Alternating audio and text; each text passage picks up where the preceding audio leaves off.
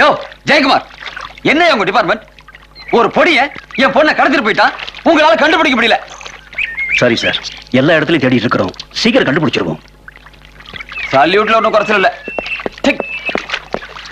ஐயா, உங்களை பாக்குறதுக்கு கோட்டாப்பாளையத்துல இருந்து பெரியண்ணா வந்திருக்காருங்க.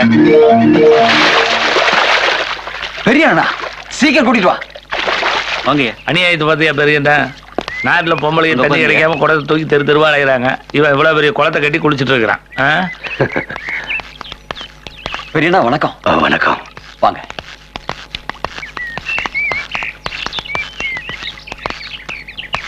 உட்காருங்க.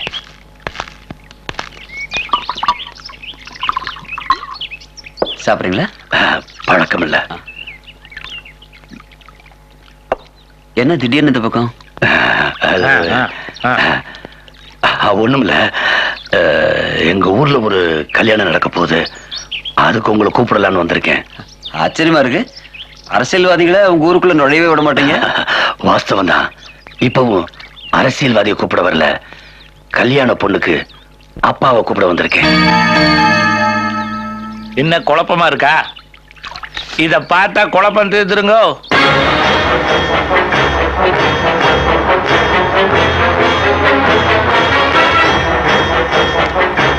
மத்திய மந்திரி வரதராஜன் அவர்களின் திருநிலை செல்வி கங்காவிற்கும், தஞ்சை வயலின் மேதை கிருஷ்ணசாமி அவர்களின் புதல்வன் சூர்யாவிற்கும். என்ன விளையாடுறீங்களா? இல்லைங்க, கல்யாணங்க. ஆயுள் கைதிக்கும் மந்திரி பொண்ணுக்கும் கல்யாணமா? அந்த வித்தியாசம் எல்லாம் காதலுக்கு தெரியாதுங்க. பார்லிமெண்ட் ஜெயிலும் காதலுக்கு ஒண்ணுதான் சார். அது மட்டும் இல்லைங்க, தஞ்சைன்னு யார் வந்தாரு, யாரு எவருன்னு பார்க்காம உதவி செய்யறதுதான் எங்க பெரியண்ணா. அதே மாதிரிதான் இந்த காதலர்களும் தஞ்சான்னு வந்தாங்க, அடைக்கலம் கொடுத்தாரு. உங்களுக்கு டவுட் இருந்தா திருச்சிக்கு போய் கேட்டு பாருங்க. You stupid. ஏன் அட்ரஸ் வேணுங்களா? யோ, என் பொண்ணு காதலிச்சது ஒரு ஆயுள் கைதிய, அவனுக்கு எப்படி அடைக்கலம் கொடுப்பீங்க? ஒரு கைதினா அவனுக்கு மனசு இல்லையா? அந்த மனசுக்குள்ள காதல் வரக்கூடாதா? தப்புன்னு தண்டனை கொடுக்கிற அளவுக்கு காதல் தேச குத்தமா? நம்ம எல்லாம் காட்டுவாசிகளா தெரிஞ்சுக்கிட்டு இருந்தோமே, நம்மள மனுஷங்களா மாத்தினதே அந்த காதல் தான் சார். ஜாதி மதத்தை ஒழிக்கணும் ஒழிக்கணும் பாராளுமன்ற சட்டத்தை போட்டு தோத்து போயிடுறீங்களே. இப்ப நான் சொல்றேன், இந்தியாவில் இருக்கிற ஒவ்வொருத்தரும் காதலிச்சுதான் கல்யாணம் பண்ண ஒரு சட்டத்தை போடுங்க. அப்படி காதலிச்சு கல்யாணம் பண்ணவங்களுக்கு என்னென்ன சலுகைகள் கொடுக்குன்னு தீர்மானம் போடுங்க. அப்புறம் பாருங்க, நம்ம நாட்டுல எந்த ஜாதியும் இருக்கு, எந்த மதமும் இருக்காது, எந்த கோயிலும் இருக்காது. அன்புங்கிற ஒரே ஒரு கோயில் தான் இருக்கும், அதுல மனுஷங்கிற ஒரே மதம் தான் இருக்கும். ரொம்ப நல்லா பேசுறீங்க. அரசியலுக்கு அஸ்திவாரம் போடுறீங்களா? காதலுக்கு அஸ்திவாரம். நான் உங்களை மாதிரி தில்லு முள்ளு பண்றதுக்காக பேசல, நீங்க கொஞ்சமாவது திருந்துவீங்கன்னு ஆசைப்பட்டேன். அந்த ஆசையில தான் முதல் தடவையா ஒரு அரசியல்வாதி வீட்டுக்குள்ள காலடி எடுத்து வச்சிருக்கேன். இந்த கல்யாணத்தை நடத்தி வச்சு அந்த காதலை வாழ வைங்கன்னு கையெடுத்து கேட்டுக்கிறேன். பெரிய மனுஷனுக்கு கொஞ்சம் மரியாதை கொடுத்தா நீ பாட்டுக்கு பேசிட்டே போற.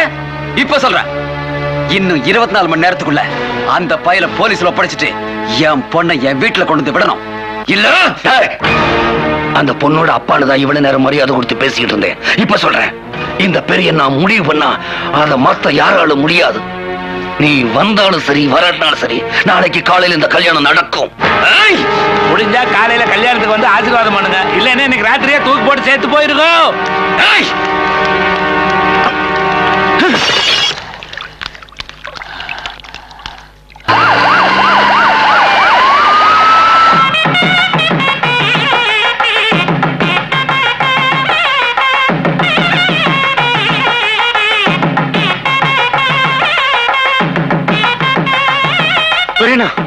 மந்திரி வரதாசன் 10-15 கார்ல போலீஸோட நம்பரை பார்த்து வந்துட்டு இருக்காங்க.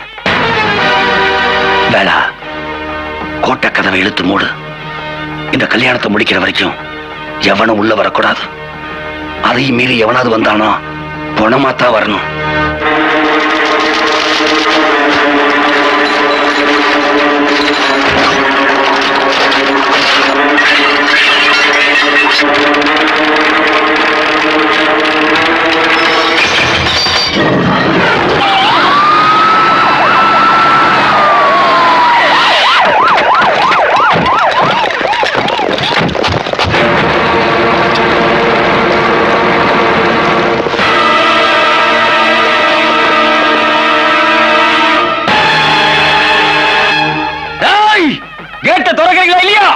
கல்யாணம் முடிகிற வரைக்கும் யாரும் உள்ள வர முடியாது.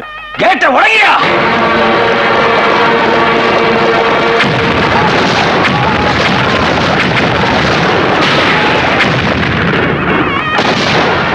அது ஒண்ணும் இல்ல கண்ணு, உனக்கு கல்யாணம் நடக்குதுல்ல, அந்த சந்தோஷத்துல நம்ம ஊர் பசங்க எல்லாம் பட்டாசு வெடிக்கிறாங்க.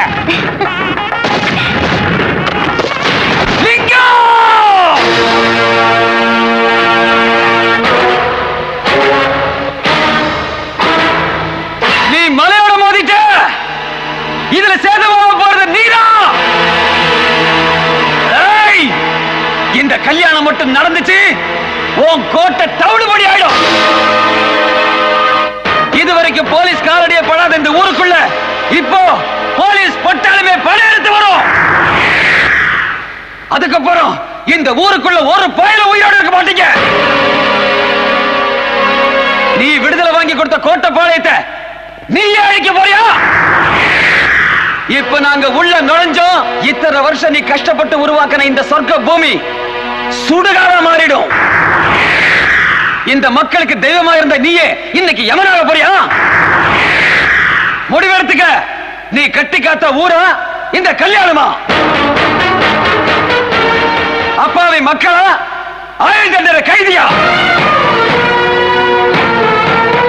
10 நிமிஷத்துல அந்த 2 பேரையும் என்கிட்ட ஒப்படைக்கணும். இல்ல இந்த கோட்டை பாளையமே தீயில கொழுந்து விட்டு எரியும்.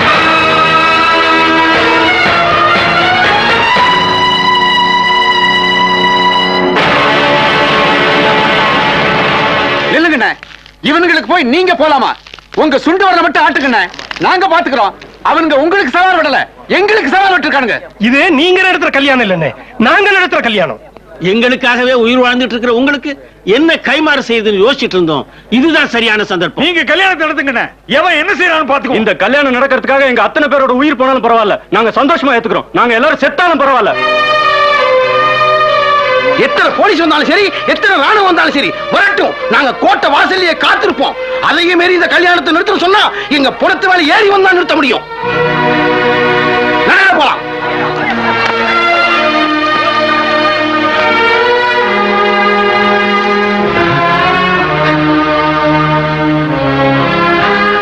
எந்திரிங்க.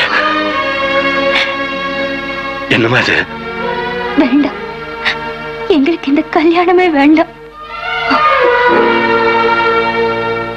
நாங்க 2 பேரும் ஒன்னா வாழணுங்கிறதுக்காக இந்த ஊர்ல யாரும் சாக வேண்டாம். எங்க 2 பேர் காதலுக்காக இந்த ஊரே அழிய வேண்டாம். பெத்த அம்மா அப்பா விட எங்க மேல அதிகமா பாசம் காட்டினவங்களுக்கு எங்களால எந்த ஆபத்தும் வர வேண்டாம். இந்த ஊர்ல உங்க கூட கொஞ்ச நாள் வாழ்ந்த அந்த வாழ்க்கையே போதும். நாங்க போறோம். எங்களை உங்க கொண்டா கூட பரவாயில்ல. எங்க காதல் ஜெயிச்ச காதல். எங்களை நம்பி யாருமே இல்லை, ஆனா உங்களை நம்பி இங்க பல்லாயிரம் மக்கள் வாழ்ந்துட்டு இருக்காங்க. இந்த சூர்யாவும் கங்காவும் செத்தாலும் இன்னொரு சூர்யா கங்கா வருவாங்க. ஆனா அந்த பெரியண்ணா செத்தா இந்த ஊருக்கு இன்னொரு பெரியண்ணா கிடைக்க மாட்டாரு. எங்களை மாதிரி காதலர்களை வாழ வைக்கவாது நீங்க வாழணும். அடுத்த ஜென்மம் ஒன்று இருந்ததுன்னா நான் உங்களுக்கு பிள்ளையா பிறக்கணும். எங்களுக்காக நீங்க அழிய வேண்டாம். நாங்க போறோம்.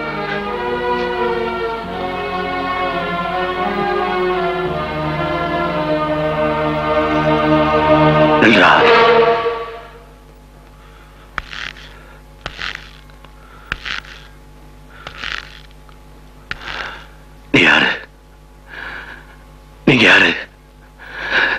உங்களுக்கு எனக்கு என்ன உறவு? எதுக்காக இந்த ஊருக்குள்ள வந்தீங்க?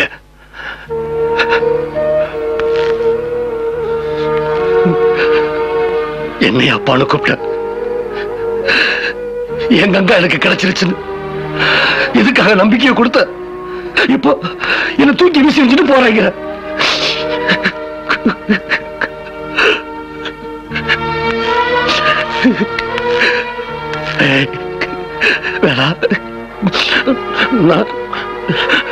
யாரு மேல அதிகம் பிரிய வச்சிருக்கணும். அவங்க எல்லாம் என்னை விட்டு போய்கிட்டே இருக்காங்களே. ஏன்?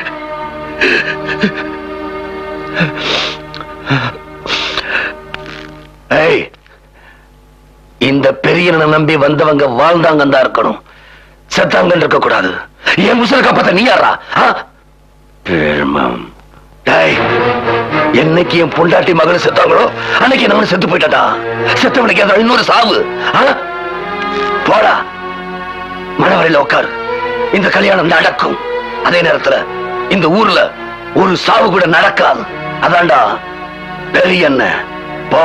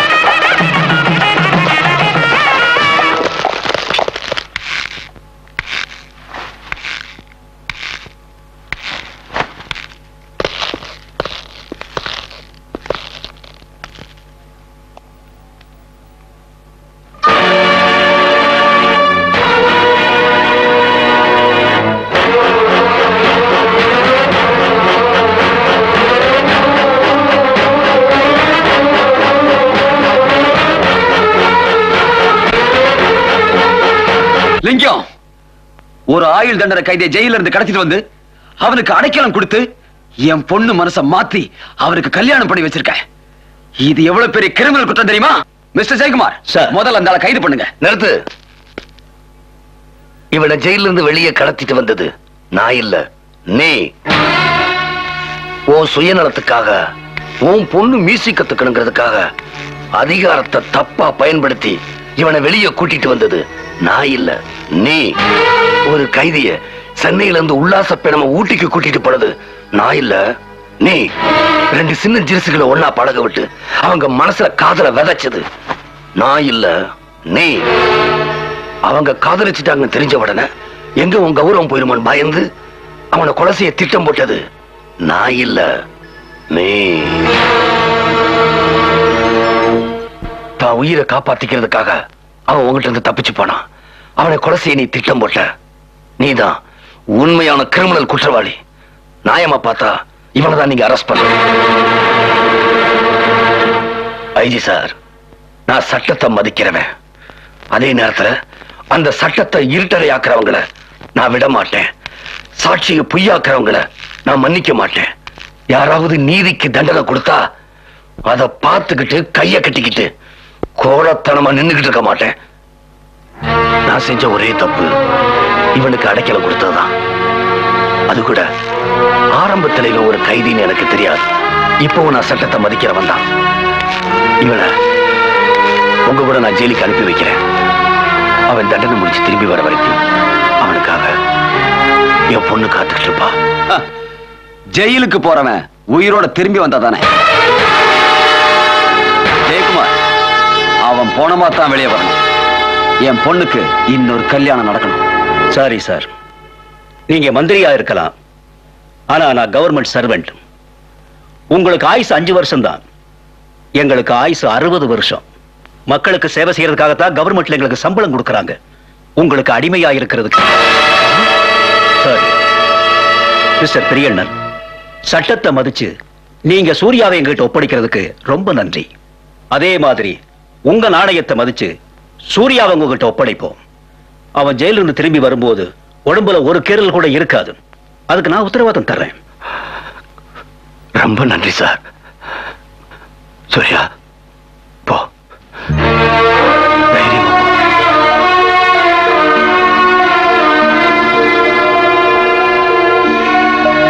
போ. போ.